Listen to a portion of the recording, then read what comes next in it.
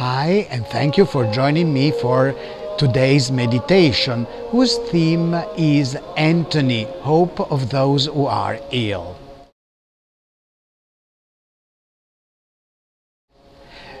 We are here inside the chapel of St. Anthony. Here we have the tomb of St. Anthony. His mortal remains rest here, and all around the chapel we have high relief showing miracles performed by St. Anthony. In this particular panel we see the miracle of the drowned girl.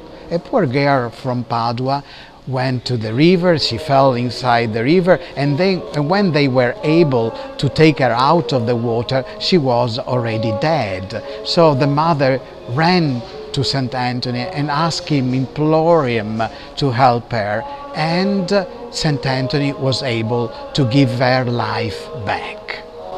This work is by Jacopo Sansovino, sculptor and architect from Florence. And it is interesting because we can see here the three phases of the life of the woman. A woman as a girl, a woman as a mature woman, and then as an old woman. Look at the wrinkles of that old lady.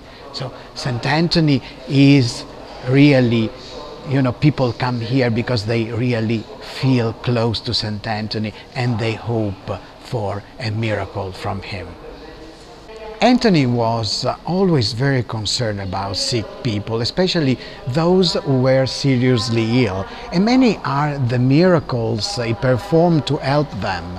In his sermons, he constantly recommends prayer. O Father, look at us because your Son Christ died for us, who were the cause of his death. And since he himself told us to ask you in his name, we beg you to give yourself to us, because without you we cannot exist. God is our Father and we are his children. This is why we daily say the prayer of our Father. He loves us very much. And this is why we should never be tired to pray to him for our needs, keeping in mind, however, that we should always ask in the name of Jesus Christ. And whatever we ask in prayer, we will receive if we have faith. Because you see, when I go and pray in my name, who am I? But if I'm going and pray to God in the name of Christ, in the name of Jesus, then all doors are open. And so now let us pray to St. Anthony.